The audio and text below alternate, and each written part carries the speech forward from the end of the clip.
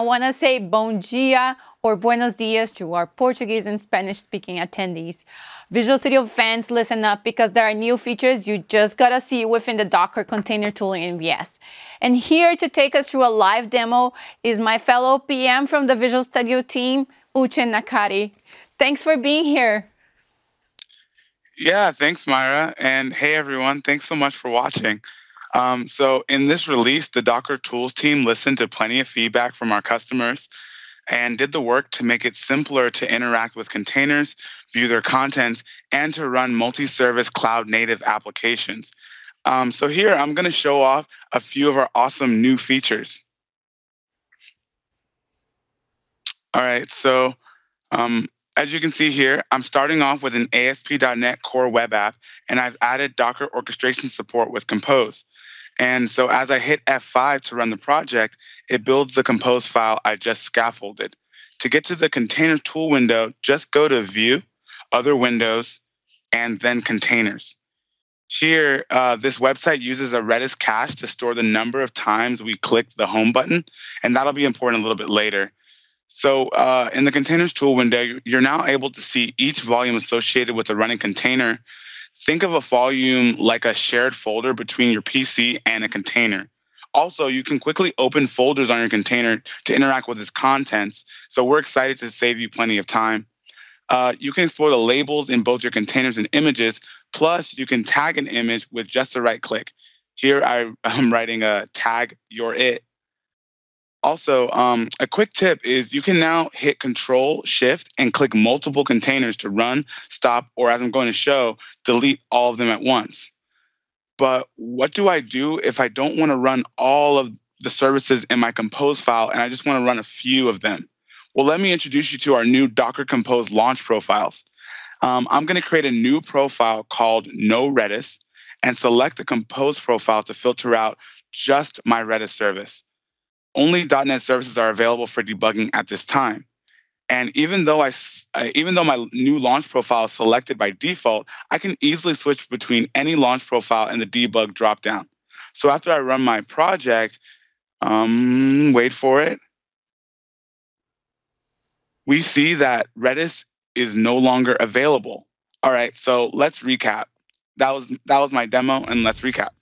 The containers tool window increases your productivity with containers and images, and with the addition of labels and volumes, we think you'll save plenty of time when looking through files and details.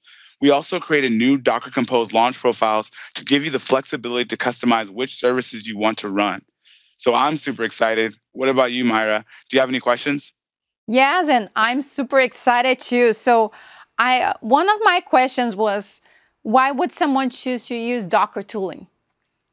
That's a great question. So containers give you an easily reproducible environment that is either identical or nearly identical to production. So instead of coding on your host machine, developers are able to code with greater confidence and less errors. Our Docker tooling basically gives you shortcuts to make various interactions a lot easier, such as looking through container files or being able to open your container, your running container in a browser. And with that, I also want to mention that we have a sister product named called the VS Code extension for Docker tooling, which we also love. So feel free to check that out as well. And that would be at aka.ms/vscode-docker. Yeah, so developers can choose the developer platform. And what new features are you most excited about in Docker toolings? You're on fire today with these questions. I'm glad you asked.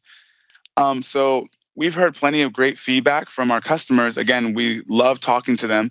And one of the things we're trying to improve in the next few months is we've learned that we gave them volumes, like a quick way to see your volumes. We gave them a quick way to see the labels, but they want more, and that's awesome. So they want to see even more in front of their face that has to do with their containers. And so we're thinking about and throwing around ideas to show you if your container is running hot, if it's using a lot of memory, and various other aspects of your container in front of your face. And another thing is we learned that the majority of our customers and users either do some sort of Docker file editing or Compose file editing. So we really want to take advantage of both Visual Studio and VS Code's IntelliSense so that we can add more functionality to make editing and authoring these Docker files even easier and Compose files even easier. All right, and that's amazing. And it's great that your team is listening to feedback and making all these improvements. So I'm sure that as me, that I want to learn more about this.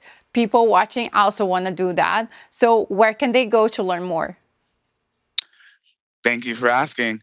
So I mentioned the Visual Studio Code link before, aka.ms VS Code-Docker. And also for Visual Studio, we have aka.ms/Visual Studio-Docker. There, our team has put together all the things you're going to need to get started using our tools. So thank you so much for watching, and we definitely look forward to all of your feedback. Yeah, so make sure you give that a try and send that team that feedback. So thanks so much, Uche. Yes, and thank you so much. Thank you so much to our awesome team for putting together our various products. And thanks so much to my friends and family all over the world.